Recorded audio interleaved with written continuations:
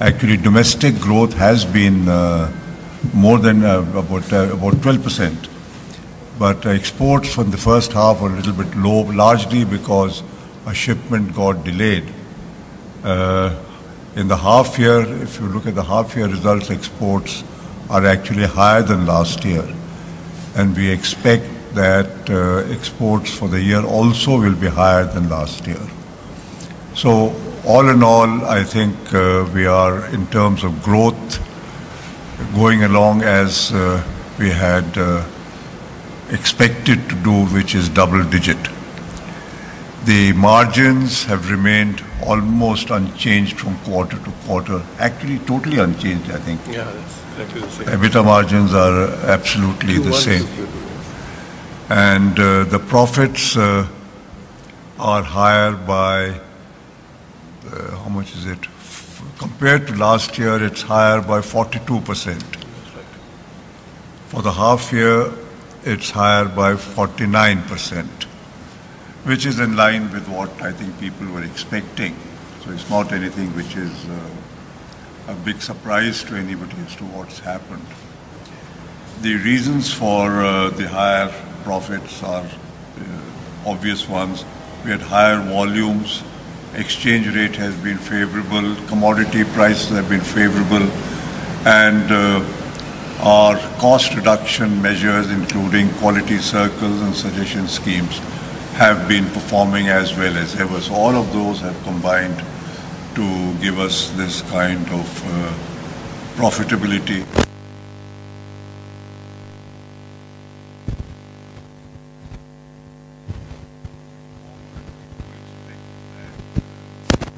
Now with the festival season there, the sales, especially the retail sales, will be good in this month and the next month.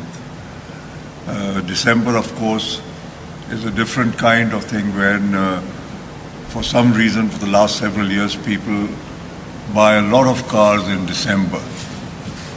So I think this quarter should see reasonably good sales happening. What else is there to say about the results? I think that's all really I need to say on the results. Other events, you know, yesterday we had the launch of the Baleno. The other thing which the board discussed today was the Gujarat voting. And the final version of the contract manufacturing agreement and the lease agreement were approved with all the blanks filled in. You know, we had some blanks about the lease amount and such things.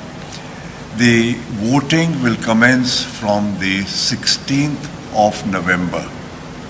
It has to be kept open for 30 days and will therefore end on the 15th of December. The results of the voting would be available on the 17th of December in the afternoon. What time? Around 3 o'clock, 4 o'clock, something in the afternoon. The results will be available on the 17th. That's as far as the voting is concerned. And I think with that, we can leave it open for questions.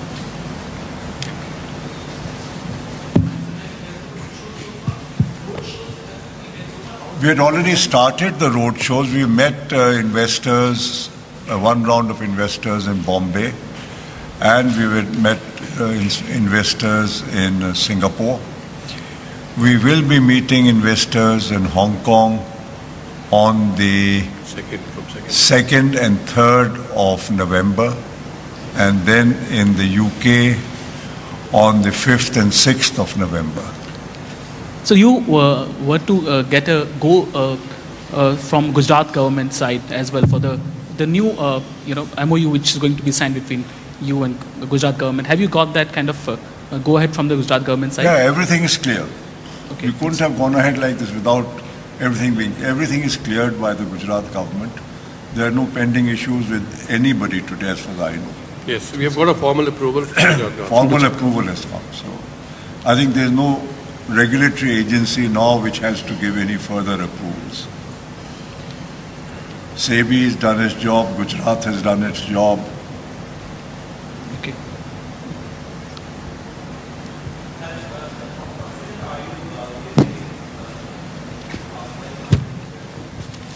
We are very confident.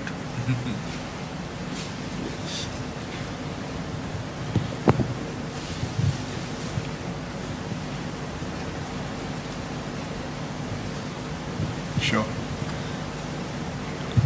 So are you on track to open the Gujarat plant on time? And given that sales, while sales in India, car sales have been improving, there's still a lot of pressure. The kind of buying that used to go on a few years ago has still not come back.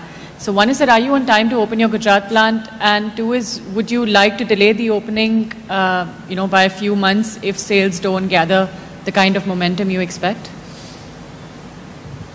We had originally planned that the Gujarat plant would be ready by May 2017. I believe that it may be possible to commission the Gujarat plant actually a couple of months earlier than that.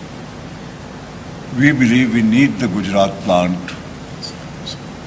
as early as possible because certainly in 2016, the capacities available in Gurgaon and Manesar will be fully utilized. In fact, more than fully utilized because I think to meet the demand, we expect to have to use some of these flexible lines for increasing production and things of that kind. So for 2017, we certainly expect that we will need more capacity in Gujarat, otherwise we will not be able to meet the demand. The growth of the car market may not be very high, but we still expect that because of the advantage which we enjoy in terms of our brand recognition and the loyalty which customers have to us, we will continue to do a little bit better than the market. And that means we need extra capacity.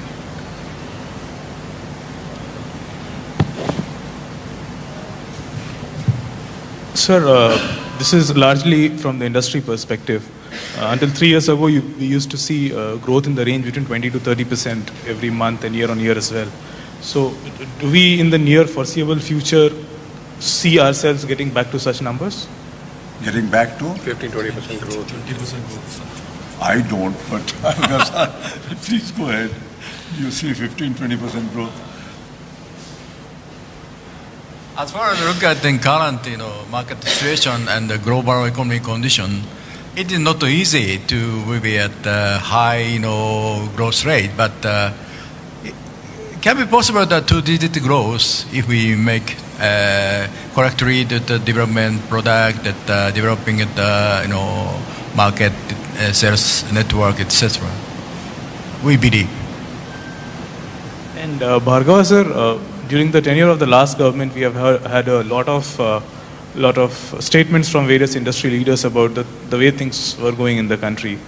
Now this government has spent more than 1.5 years. So what is your assessment now in terms of the policy reforms which were initiated when the government had come in, and in the last 6 months, how things have gone? If you're talking in general terms about what's been happening in this 1.5 years with this new government, I would say that a lot of new initiatives have started. A lot of changes have been initiated and are happening. And the intentions and the direction in which the government is going is certainly towards promoting manufacturing in India. The extent of changes which are required to be made in India are very substantial because they are a result of many decades of mindsets created because of socialism and distrust of the private sector. And those factors then have led to other feelings of distrust generally, because all our systems derived from the British were based on the British system of checks and balances. Checks and balances is another way of saying that, look, don't trust anybody. everything must be checked and somebody else must be checking what somebody else does. And that only got strengthened in our systems as we went along after independence. Now, any system based on distrust will never be as efficient as a system which is based on trust and people doing their work honestly.